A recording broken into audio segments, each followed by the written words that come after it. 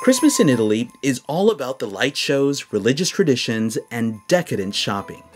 The Eternal City is the best city to experience that festive Italian flair.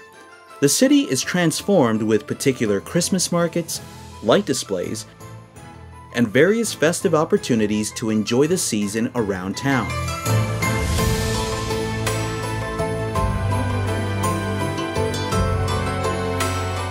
The Christmas season is a distinctive time in Italy and especially Rome. Let's not forget, the capital of the Western world during the first Christmas over 2,000 years ago was Rome. Today, the ancient capital is still a leading city in the Christian world with some of the most sacred Christmas traditions in Europe. Christmas is an exciting time to visit Rome, so if you can't spend Christmas in Rome this year, or wonder what Christmas is like in Rome, this episode is dedicated to the most festive time in the Eternal City.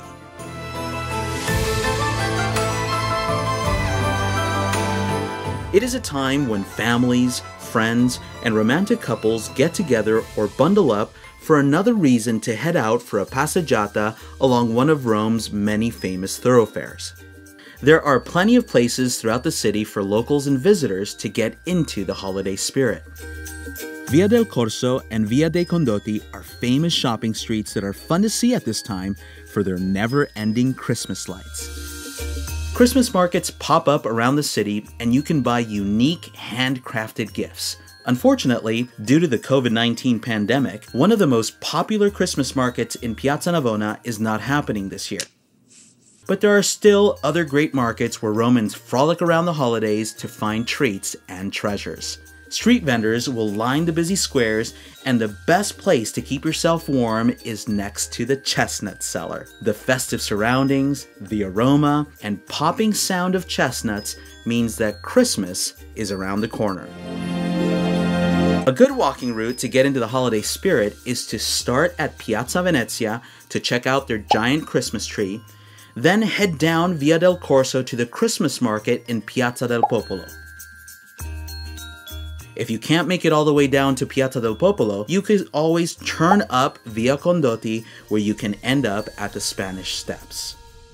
St. Francis is credited with building the first ever nativity scene in 1223. St. Francis was a medieval monk who was a humanist, environmentalist, and master teacher of Bible lessons.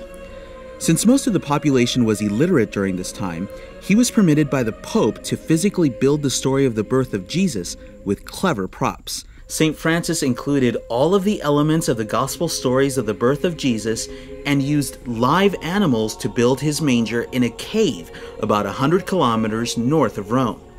This creative storytelling helped local people connect with the story of the Nativity and the Christmas message in a vivid way.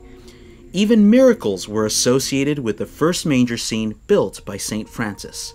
800 years later, the tool to teach people used by St. Francis about the first Christmas can be seen all over Rome.